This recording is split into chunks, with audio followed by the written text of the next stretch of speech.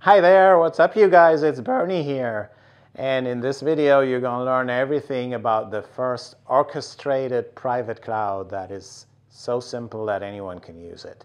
And that thing is the Antsle Private Cloud 2.0. I'm really excited to announce it. The Antsle Private Cloud is a full-fledged private cloud system that is so easy to use that you can get started right away.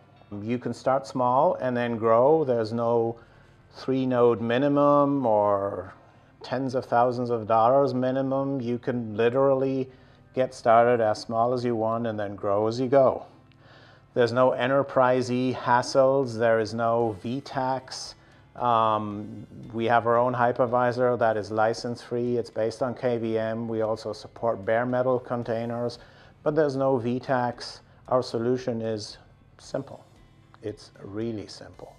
And if you want to know how simple, watch out for the second video of this little sequence. It's just a series of 3 little videos, and the second one will show you how simple and easy it really is. So this whole thing is a big transformation.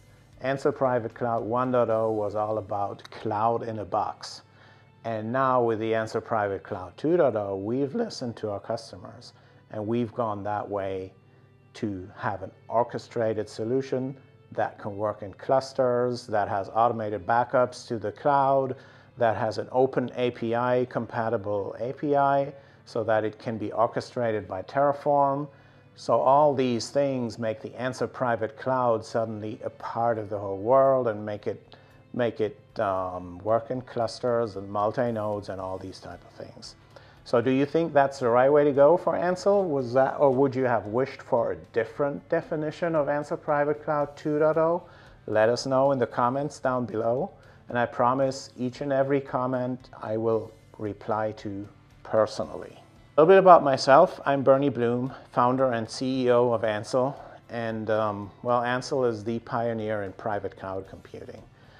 We started out just a few years ago. Shipped the first unit in 2016, and today we have over 3,000 customers. That's insane. I never thought that in just a few years we are at 3,000 customers for our private cloud. So that's great stuff, and thanks everyone that has supported our movement so far. We also have a turnkey solution. It's based on our really cool signature silent server, the Antsle One XD. Check it out on our website. It's really cool stuff. And with that, it's even easier to get started because you have everything in one. Is that cloud in a box idea, but now with 2.0, you can cluster it. You can talk to the rest of the world way more easily than you ever could before. Why did we go that direction? Why did we come up with multi-node capabilities and clustering capabilities? Well, it's relatively simple.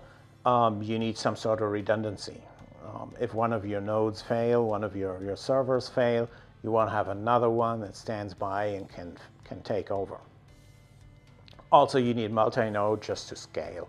So if you have more load than one server can handle, of course you want to grow your cluster and do some scaling and auto-scaling and even do some burst to cloud.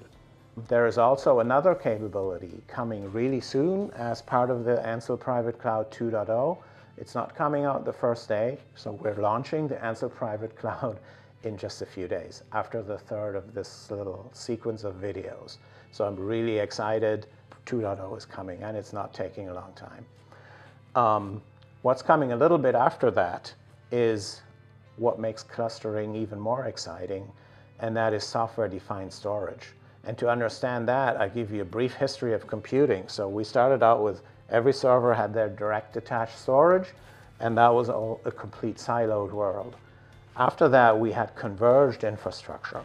Many servers, and they could all access one big storage system. It was called a SAN, and those SANs were physical devices that cost you a fortune and an arm and a leg. Did you hear that? Usually it's like a fortune or an arm and a leg, but I said a fortune and an arm and a leg. It was not funny? Okay.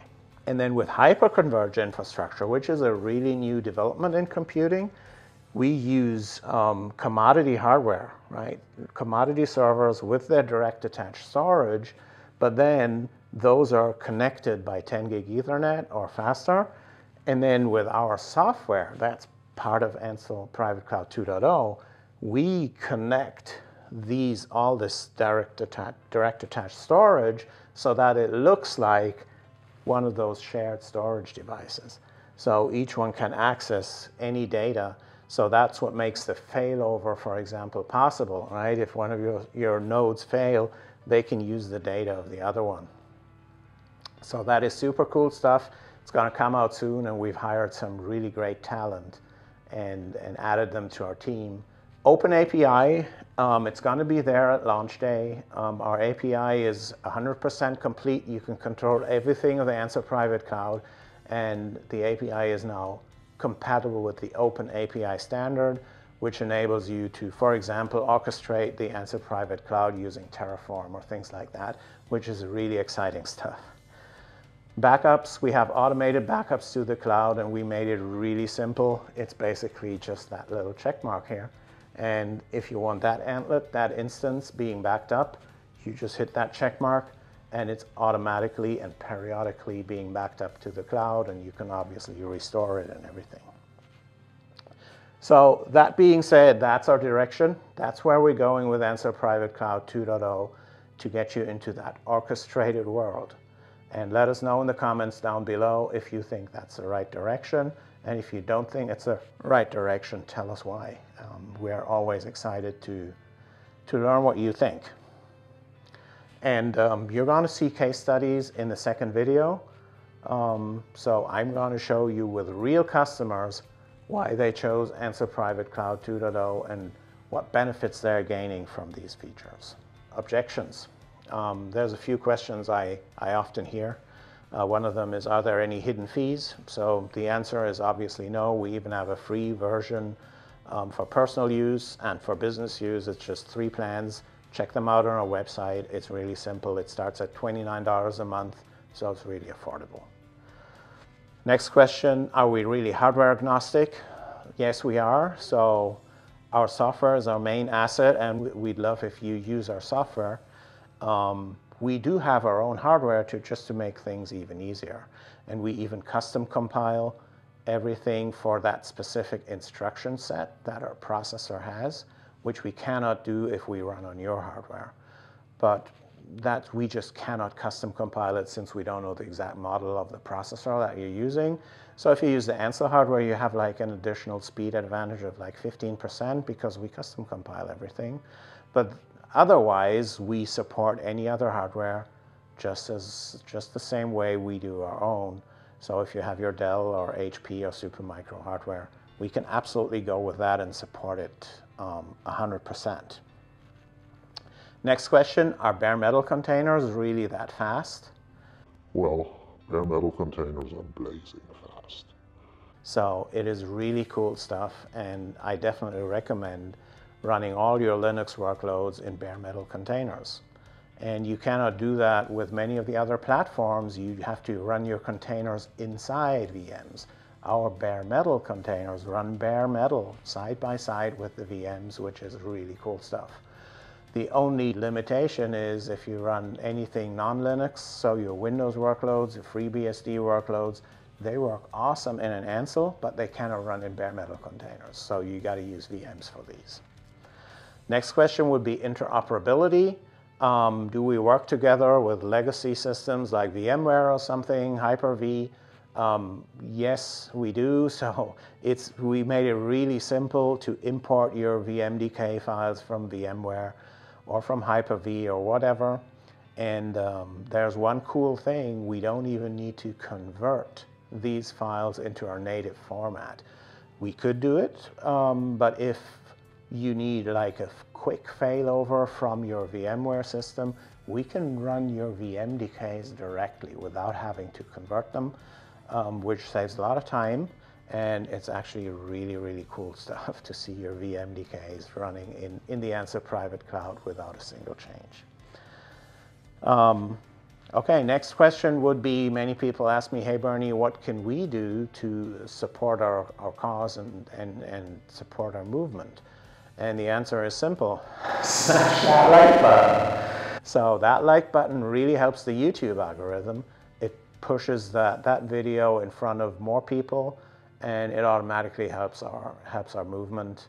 And so please do it. You will really greatly help us out. Also subscribe, obviously, and hit the bell notification so that YouTube notifies you when new videos are uploaded.